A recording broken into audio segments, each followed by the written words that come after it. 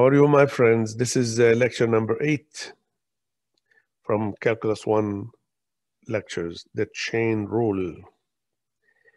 Now, for the objectives of this lecture, we will look at differentiation of composition of functions, chain rule in differentials and functional notation, generalized power rule, and then there is 2 questions about applications of chain rule. Now, the chain rule has 3 forms. We use it when we need to differentiate composition of 2 functions f circle g. So we have f circle g, f of g of x. Let's call it h, and we need h prime. So f circle g prime will be the derivative of this f circle g. It will be f prime of g times g prime of x. This is form number 1. Now we can write another 2 forms of chain rule. We can say let u is equal to g. This g here, we can call it u to make it easy. So y will be f of u. So we need the derivative of y, dy over dx will be dy over du times du over dx, because u is a function of x. Form number 2 is the easiest. We can use it a lot. Or we can write the derivative here, d of x of f of u is equal to f prime of u is the g, remember, times du over dx. This is form number 3. You can use any form you like. Now let's look at example 1. We have 3x squared plus 5 to the power 17. This is function h of x. Let's find h prime, the derivative.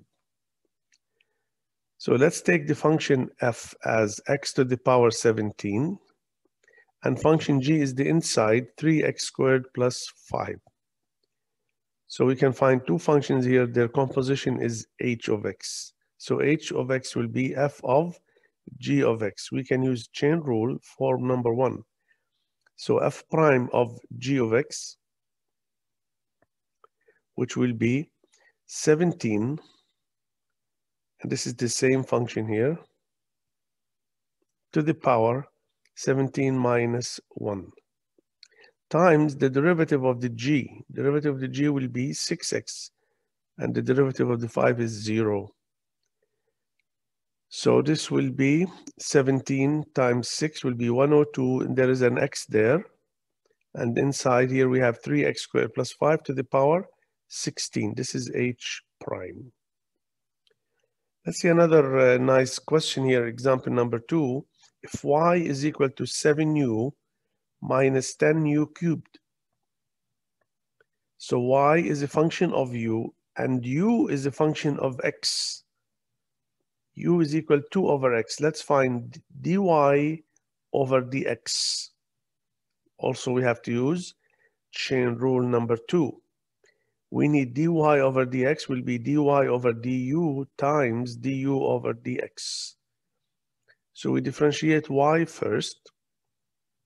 So this is d of this one. This is dy over du times d. This is du here, 2 over x times over dx. So this becomes 7 minus 30u squared. You multiply 3 times the 10, then subtract 1. And 2 over x, the derivative of that will be minus 2 over x squared. So now you replace u by 2 over x from here, from the given. So 2 over x all squared. So this becomes 4 over x squared. You simplify inside, LCD, multiply by minus 2 over x squared. You can do that by yourself, easy. And then you will get the answer 240 minus 14x squared divided by x to the power 4. This is dy over dx. Now we can look at the generalized power rule. If n is a rational number, so we can have the derivative of g of x all to the power n. It will be n you bring it down. G of x is the same function here. You subtract 1 and minus 1 times the derivative of the inside. Okay, so you can write it this way, or you can write if u is g of x, easy, you can write this one. The derivative of u to the power n is n, you bring this power down, times u to the power n minus 1 times the derivative of the u itself, du over dx. Now, given here, example 3, y equals 1 over 2x cubed minus x plus 7 all squared. Let's find the derivative of y with respect to x. So we need dy over dx. Okay, so you can take this power here. This is 1 over that squared. You can write it as a negative power, 2x cubed minus x plus 7 all to the power minus 2. And then you can apply the generalized power rule. So bring the minus 2 down, and then the same function here, minus 2, and then you subtract 1, minus 1, so it becomes minus 3. This is derivative of the outer function, times the derivative of the inside, all this here. 2x cubed minus x plus 7, find the derivative there, it will be 6x squared minus 1, and the derivative of 7 is 0. So when you put this one, this is minus 3, put it down, it will be power 3 positive, and here multiply minus 2 times minus 1 becomes 2, minus 12x squared. This is all dy over dx. Let's find the derivative of this function h of z, z minus 1 divided by z plus 1 all to the power 5. So let's use here the chain rule. Let u of z is the inside function here, z minus 1 over z plus 1. So this one is u inside. So we have h of u of z. U is a function of z, and h is a function of u. So we can use the chain rule form number 2. H prime will be dh over du, remember, times du over dz.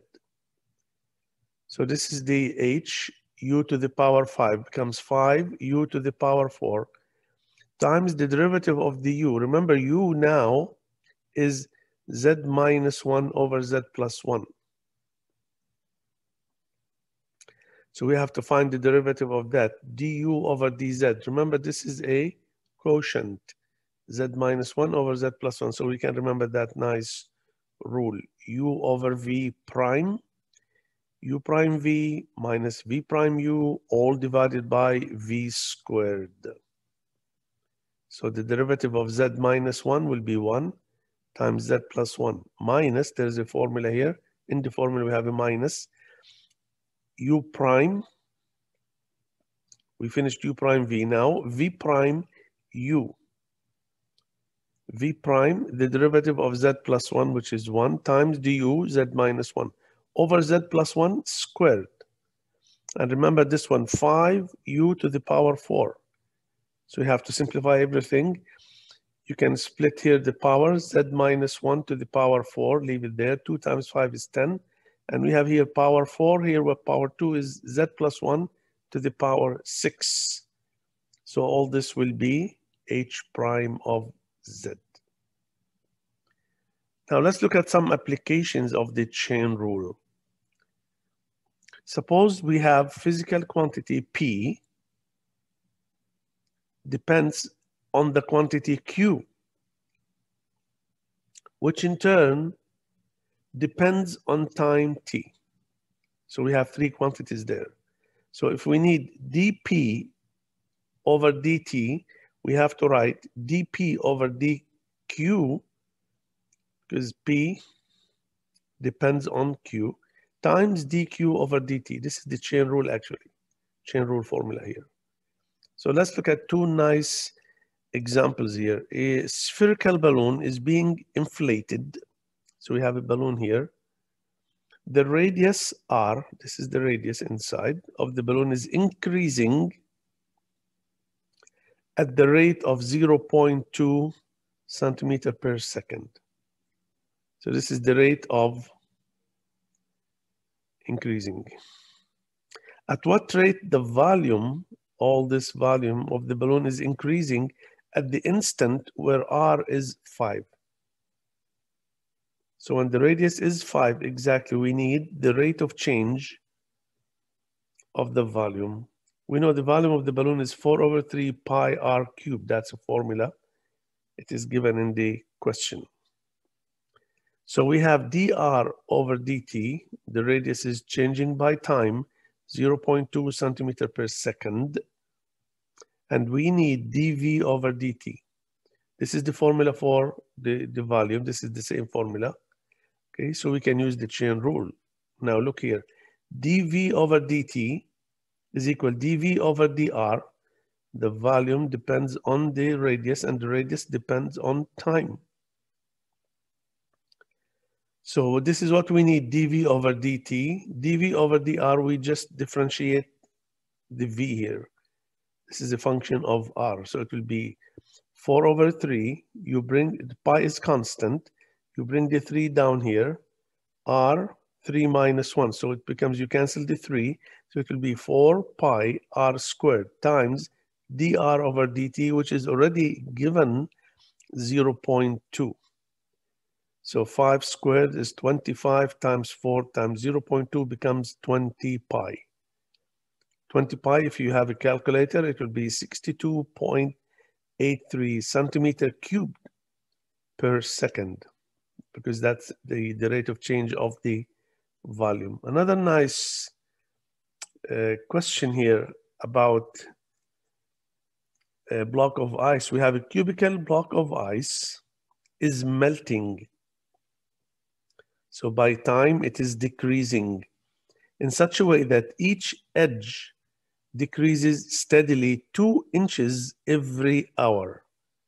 That's here a picture, you can see that. At what rate is the volume of this cubical block of ice is decreasing when each edge is 10 inches long? So at that instant, we need the rate of change of the volume. Almost the same idea. Let x be the edge length. So we have the cubical block of ice. So this is a cube. So this is x, and this is x.